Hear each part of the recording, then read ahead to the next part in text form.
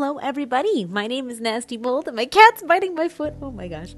We're gonna do the daily quest, get the shard events, and get these seasonal candles and everything today. And we do have a double seasonal candle event on right now. So there are 8 total seasonal candles we can find in the Vault of Knowledge instead of our standard 4. So we have one on the right side, kind of on the back wall there. One over on the left here, this is our second one. Our third is on the staircase right up ahead.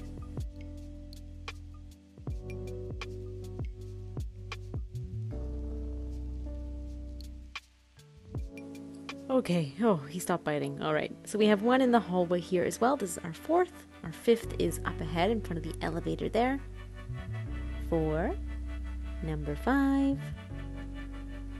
We're gonna have one against the back wall as well. And this one will be our 6th and our final one on this level. We have 2 more we can find on the 2nd floor. So I will get the elevator all set up and I will meet you guys down there. Sorry if I yelled really loudly in the beginning. Oh, that was shocking. Alright, so 2 more left. One is just next to this big candle cake right here. And our final one should be right in front of that 4-player door right over here. Nice. So that is all 8, and again, forging this should give us 2 total seasonal candles. With all those collected, let's get started on today's daily quests.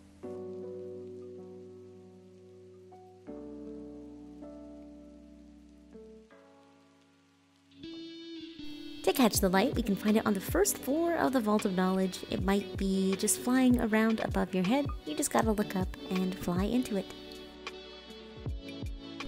To admire the sapling, we can find it on the first floor just towards the left-hand side. All we have to do is wait by it for 60 seconds and the quest should complete.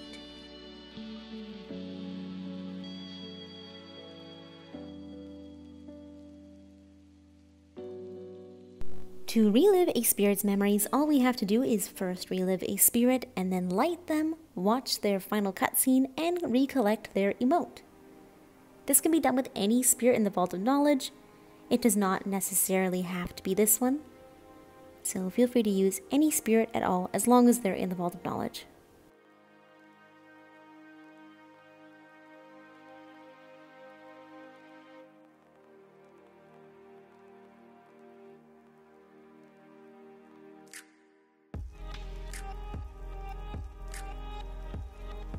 The rainbow candles can be found on the 4th floor. It's just over here by this little broken temple. All we have to do is fly into it. You don't have to collect the candles, but you might as well.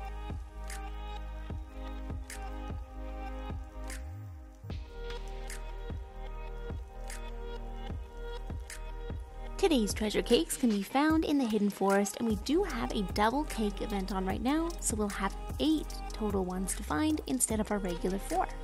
Our first 2 can be found up in the social space, always very easy to find, and the rest are all below and throughout the forest.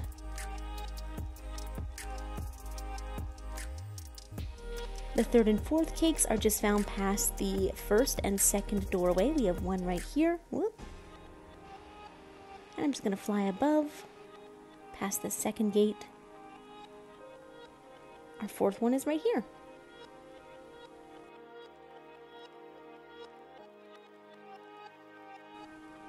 Now we'll keep going on to the Forest Brook, and we have one here right underneath this gazebo.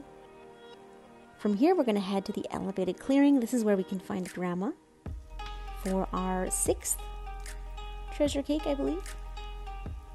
Right in the middle of this pond, super easy to find. Just be careful because the butterflies are so annoying. They pull you up. Now from here we're just going to go straight ahead to the broken bridge area, just flying this way.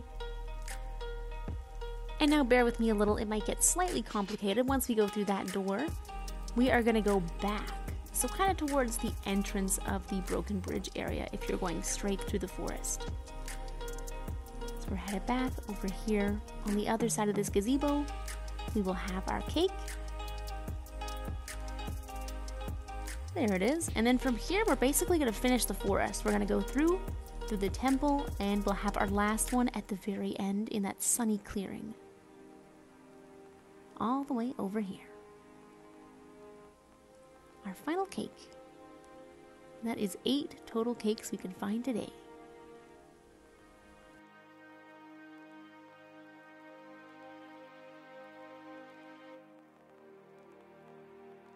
Today's shard is a black shard, which should fall in the Broken Temple area of the Golden Wasteland. This one is pretty easy, and it will award us with regular candles.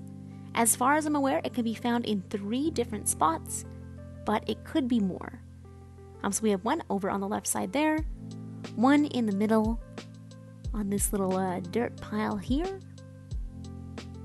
right around here, and then one far ahead over by where the sapling is during the sapling quest. The shards will fall on the times displayed on the screen now, and this is in PDT or PST time, so if you'd like to change it into your own time zone, I do have a converter linked below in the description with the times written out there as well. So this is the final area where these shards should be able to drop, and yeah, get yourself some regular candles today.